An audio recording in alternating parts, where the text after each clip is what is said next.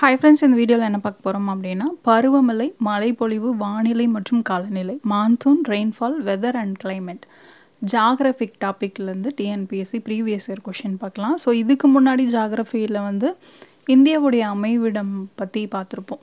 So அது ரிலேட்டடான TNPSC questions அந்த வீடியோக்கான லிங்க் டிஸ்கிரிப்ஷனில் இருக்குது. நீங்கள் பார்க்கணுன்னு நினச்சிங்கன்னா அதை கிளிக் பண்ணி பார்த்துக்கோங்க. ஸோ இதில் வந்து நம்ம அந்த பருவமழை, வானிலை, காலநிலை இதெல்லாம் வந்து பார்க்கலாம்.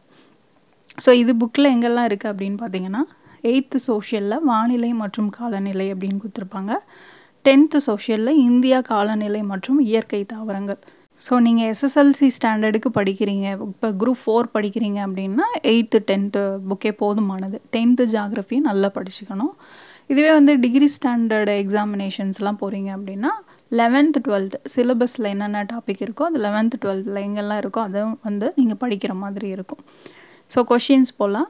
வெப்பக்குறைவு விகிதமானது புவிப்பரப்பிலிருந்து உயரே செல்ல செல்ல வளிமண்டலத்தில் ஒவ்வொரு 1000 மீட்டர் உயரத்திற்கும் டேஷ் என்ற அளவில் வெப்பநிலை குறைகிறது. Normal labs rate of temperature decreases at the rate of dash for every 1000 metres of altitude above earth surface in atmosphere. இதுக்கான ஆன்சர் பார்த்தோம் அப்படின்னா 6.5 டிகிரி செல்சியஸ். ஸோ இது வந்து 10th ஜாகிரஃபியில் யூனிட் 2ல் வந்து கொடுத்துருப்பாங்க. ஸோ அதாவது என்னென்ன ஃபேக்டர்ஸ் வந்து இந்தியாவோட கிளைமேட் அஃபெக்ட் பண்ணுறது அப்படிங்கிறதுல ஆல்டிடியூடில் கொடுத்துருப்பாங்க. ஸோ புவிப்பரப்புலேருந்து உயர செல்ல செல்ல வளிமண்டலத்தில் ஒவ்வொரு 1000 மீட்டர் உயரத்துக்கும் 6.5 டிகிரி செல்சியஸ் அளவுக்கு வெப்பநிலை குறையுது, கம்மியாகுது. ஸோ இதை வந்து என்னன்னு சொல்கிறோம் அப்படின்னா வெப்பக்குறைவு விகிதம், நார்மல் லேப்ஸ் ரேட் அப்படின்னு சொல்லுவோம். இதனால தான் சமவெளி பகுதிகளோடு கம்பேர் பண்ணும்போது மலைப்பகுதிகள் வந்து குளிராக இருக்குது. ஸோ பிளைன்ஸோடு கம்பேர் பண்ணும்போது மவுண்டெயின்ஸ் வந்து கூலராக இருக்கிறதுக்கான காரணம் இதுதான். அடுத்ததான் இந்திய திட்ட நேரத்தை கணக்கிட பயன்படும் தீர்க்க ரேகையானது. த longitude used to determine the standard time of India is எது அப்படின்னு கேட்குறாங்க. 82 டிகிரி 30 டேஷ் கிழக்கு அப்படிங்கிறது தான். ஸோ இதில் மற்ற ஆப்ஷன்லாம் கொடுத்துருப்பாங்க பாருங்கள், 37 டிகிரி 6 டேஷ் அப்படிங்கிறதெல்லாம். ஸோ இந்தியாவுடைய அமைவிடம் எப்படி இருக்குது அப்படிங்கிறதுலாம் India 8 degree 4 dash வடாட்சம்லேருந்து 37 degree 6 dash வடாட்சத்தில் வரைக்கும், 68 டிகிரி 7 டேஷ் கிழக்கு தீர்க்கத்திலேருந்து 97 டிகிரி 25 டேஷ் கிழக்கு தீர்க்கம் வரைக்கும் பரவி இருக்கும் அப்படின்னு சொல்லியிருப்பாங்க. ஸோ இதில் இருக்கிறது தான் மற்ற ஆப்ஷனில் கொடுத்துருக்காங்க. ஸோ நமக்கு கொஷின் என்ன அப்படின்னா இந்திய திட்ட நேரத்தை எந்த தீர்க்க ரேகையை பயன்படுத்தி கணக்கிடுறோம் அப்படிங்கிறது தான். 82 டிகிரி 30 டேஷ் கிழக்கு அப்படிங்கிறது தான் மத்திய தீர்க்க ரேகை. எதுக்காக மத்தியில் எடுக்கிறோம் அப்படின்னு பார்த்தோன்னா அருணாச்சல பிரதேசம் டு குஜராத் அந்த எண்ட்லேருந்து இந்த எண்டு பார்த்திங்க அப்படின்னா டைம் டிஃப்ரென்ஸ் வந்து இருக்கும். ஸோ அதை தவிர்க்கணும் அப்படின்னு சொல்லி தான் மத்தியில் இருக்கக்கூடிய தீர்க்க ரேகையை அதோட தலை நேரத்தை திட்ட நேரமாக வந்து பயன்படுத்துகிறோம். ஸோ இந்த தீர்க்க ரேகை வந்து எந்த ஊர் வழியாக கடந்து போகுது அப்படின்னு பார்த்தோன்னா மிர்சாப்பூர், அலகாபாத் வழியாக தான் 82 டிகிரி 30 டேஷ் கிழக்கு தீர்க்க ரேகை வந்து போகுது. அடுத்ததாக உலகில் அதிக மழை பெறும் இடமான மவுண்ட் சின்ஜாம் அமைந்துள்ள இந்திய மாநிலம் எது அப்படின்னு கேட்குறாங்க. மேகாலயா. ஸோ மவுண்ட் சின்ஜாம் உலகிலேயே அதிக அளவு கனமழை பெறக்கூடிய ஒரு இடம் அப்படின்னா மவுண்ட் சின்ஜாம் மேகாலயா மாநிலத்தில் இருக்குது. ஸோ இங்கே பார்த்திங்க அப்படின்னா தென்மேற்கு பருவக்காற்று காலம், அதுதான் வந்து மழைக்காலம். ஸோ அந்த டைமில் தான் மிக கனமழை வந்து மவுண்ட் சின்ஜாமில் பதிவாயிருக்கு. ஸோ எவ்வளோ அப்படின்னு பார்த்தீங்கன்னா 1141 சென்டிமீட்டர் அளவுக்கு அங்கே மழை பதிவாயிருக்கு. ஸோ இது வந்து மேகாலயா மாநிலத்தில் இந்த பகுதி இருக்குது. அடுத்ததாக இந்திய காலநிலை எவ்வாறு அழைக்கப்படுகின்றது? How is the climate of India called அப்படின்னா சப்ட்ராபிக்கல் கிளைமேட், துணை அயன மண்டல காலநிலை அப்படின்னு சொல்லி இந்திய காலநிலை வந்து அழைக்கிறோம். புக்கில் பார்த்தீங்க அப்படின்னா இந்திய காலநிலை அயன மண்டல பருவக்காற்று காலநிலை அப்படின்னு சொல்லுவாங்க, அதாவது ட்ராபிக்கல் மான்சூன் டைப் அப்படின்னு சொல்லியிருப்பாங்க. இதுவே வந்து அந்த புக் பேக் கொஷினில் இது கொஷினாகவும் கேட்டிருப்பாங்க. ஸோ அயன மண்டல பருவக்காற்று காலநிலை ட்ராபிக்கல் மான்சூன் கிளைமேட் தான் இந்தியாவுடைய கிளைமேட். அடுத்ததாக இந்தியா எவ்வித பருவநிலை பகுதிக்கு கீழ் உள்ளது? Which monsoon area does India comes under அப்படின்னா ஏரியா ஆஃப் ட்ரூ மான்சூன், உண்மையான பருவமழை பகுதி. அடுத்ததாக கூற்று காரணம் கொடுத்துருக்காங்க.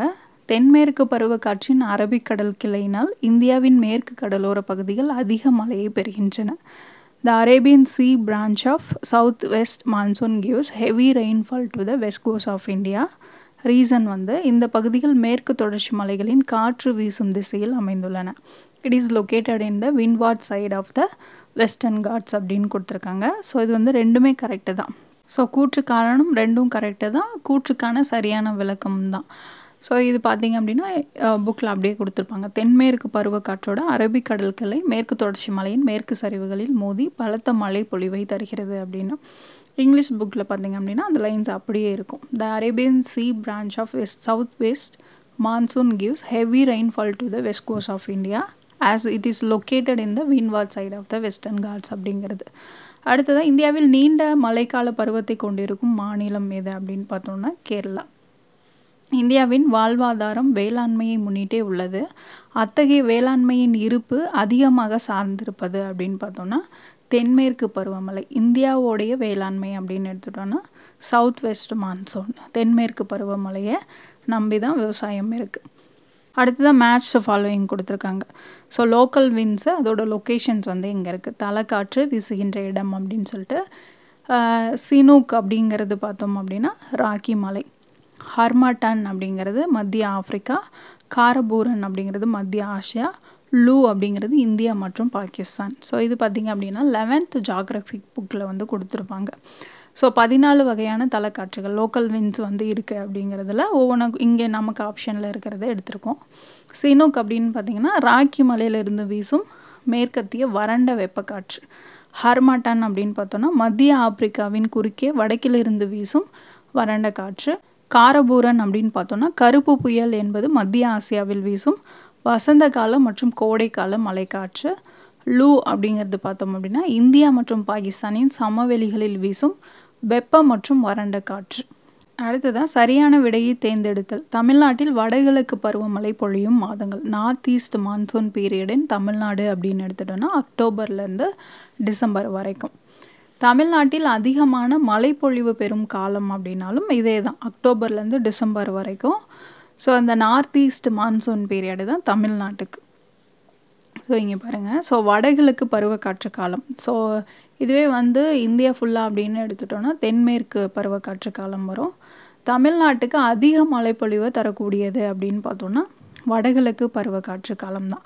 வடகிழக்கு பருவக்காற்று காலம் அக்டோபர் முதல் டிசம்பர் மாதத்தின் முதல் பாதி வரை நீடிக்கிறது. இப்பருவம் தமிழ்நாட்டின் மழைக்காலமாகும். தமிழ்நாட்டின் வருடாந்திர மழையளவில் 48% இப்பருவத்தில் கிடைக்கிறது அப்படின்னும். ஸோ இந்த பருவத்தில் கடற்கரை மாவட்டங்களில் 60%, உள் மாவட்டங்களில் 40லேருந்து 50% வரையிலான வருடாந்திர மழையும் பெறுகின்றன அப்படின்னு சொல்லி கொடுத்துருப்பாங்க. அடுத்ததாக தமிழ்நாட்டின் கிழக்கு பகுதிகளுக்கு அதிக அளவிலான மழை பொழிவினை கொடுக்கும் காற்றுகள் எவை? Which winds provide heavy rainfall to the east part of Tamil Nadu அப்படின்னா நார்த் ஈஸ்ட் ட்ரை வின்ஸ், வடகிழக்கு வறண்ட காற்றுகள் அப்படிங்கிறது. ஸோ நார்த் ஈஸ்ட் மான்சூன் அப்படின்னு தெரியும், அது வந்து ட்ரை வின்ஸா கோல்ட் வின்ஸா அப்படிங்கிறதும் தெரிஞ்சிருக்கணும்.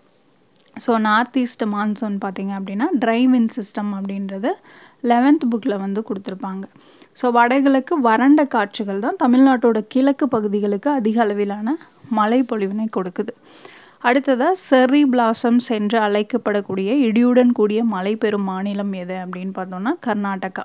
ஸோ இதை பார்த்தோம் அப்படின்னா ப்ரீ மான்சூன் ஷவர்ஸ் அப்படின்னு சொல்லுவோம். மேங்கோ ஷவர்ஸு, பிளாசம் ஷவர்ஸ் அப்படின்னு சொல்லுவோம். மேங்கோ ஷவர்ஸ் பார்த்தோம் அப்படின்னா கேரளா கர்நாடகா 2 மாநிலங்களில் இருக்கும். அதே மாதிரி பிளாசம் ஷவர்ஸ் அப்படிங்கிறது வந்து கர்நாடகாவில் இருக்கக்கூடியது. அடுத்ததாக அதிக அளவில் வெப்பநிலை காணப்படும் இந்தியாவின் பகுதி எது அப்படின்னு கேட்டிருக்காங்க. 2019 கேட்ட கரண்ட் அஃபேர்ஸ் கொஸ்டின் இது. ஸோ இது பார்த்திங்க அப்படின்னா ராஜஸ்தானுடைய கங்கா நகரில் தான் 2019 அதிகபட்ச வெப்பநிலை, அதாவது 49.6 டிகிரி செல்சியஸ் அளவுக்கு பதிவாயிருந்தது. 75 வருடங்களாக இல்லாத வெப்பநிலை அந்த வருஷத்தில் கங்கா நகரில் வந்து ரெக்கார்ட் இருந்தது. ஸோ இப்போவும் அப்படி தான். இப்போ 2024 பார்த்திங்க அப்படின்னா ராஜஸ்தானுடைய கங்கா நகரில் தான் நாட்டிலேயே அதிகபட்ச வெப்பநிலையான 48.3 டிகிரி செல்சியஸ் வந்து பதிவாயிருக்கு. அடுத்ததாக இந்தியாவில் குளிர்காலத்தில் வெப்பநிலை அதிக அளவில் காணப்படும் இடம். The highest temperature in India during the winter season occurs at அப்படின்னா திருவனந்தபுரம். ஸோ இது வந்து என்சிஆர்டி புக்கில் இருக்குது, நம்ம புக்கில் எங்கே இருக்குது அப்படின்றது தெரில. ஆனால் winter night temperature at Dras Jammu காஷ்மீரில் பார்த்திங்க அப்படின்னா -45 டிகிரி செல்சியஸில் இருக்குது. அதே டைமில் திருவனந்தபுரத்தில் பார்த்தோம் அப்படின்னா 22 டிகிரி செல்சியஸில் இருக்குது. ஸோ அது குளிர்காலத்தில் அதிகபட்ச வெப்பநிலை அப்படின்னா திருவனந்தபுரத்தில் தான் ரெக்கார்ட் ஆகிருக்கு. அடுத்ததா எப்பொழுது மழையானது திடீர் பெருமழை என்று அழைக்கப்படுகிறது? when will be rainfall called cloud burst அப்படின்னு பார்த்தோம்னா, மழையோட அளவு 100 மில்லிமீட்டர் இல்லை அதுக்கு மேலே இருந்தது அப்படின்னா அது வந்து cloud burst, திடீர் பெருமழை அப்படின்னு சொல்லுவோம். அதாவது ஒரு மணி நேரத்துக்கு 100 மில்லிமீட்டர் இல்லை அதுக்கு மேலே பதிவாயிருக்கு அப்படின்னா அதை வந்து cloud burst rainfall இல்லை திடீர் பெருமழை அப்படின்னு சொல்லுவாங்க. அடுத்ததாக மேலடுக்கு காற்று சுழற்சியான ஜெட் ஓட்டம் காணப்படக்கூடிய அடுக்கு அப்படின்னு பார்த்தோன்னா ட்ரோபோஸ்பியர். ஸோ புவியோட மேற்பரப்புலேருந்து மிக அருகில் இருக்கக்கூடிய லேயர் தான் வந்து ட்ரோபோஸ்பியர் அப்படின்னு சொல்லுவோம். ஸோ அங்கே தான் பார்த்திங்க அப்படின்னா அப்பர் ஏர் ஜெட் ஸ்ட்ரீம்ஸ் வந்து இருக்குது. ஸோ இது வந்து என்சிஆர்டி புக்கில் வந்து இருக்கும். Higher up in the lower troposphere about 3 kilometre above the surface of the earth a different pattern of air circulation is observed அப்படின்னு சொல்லி கொடுத்துருப்பாங்க. அடுத்ததாக எந்த வகை காலநிலை பின்வரும் பண்புகளை கொண்டுள்ளது? which type of climate is having the following characteristics அப்படின்னு கேட்குறாங்க. முதல்ல ஆண்டு சராசரி வெப்பநிலை 18 டிகிரி செல்சியஸுக்கு மேல். ரெண்டாவது பருவமழை சீசனல் ரெயின்ஃபால்.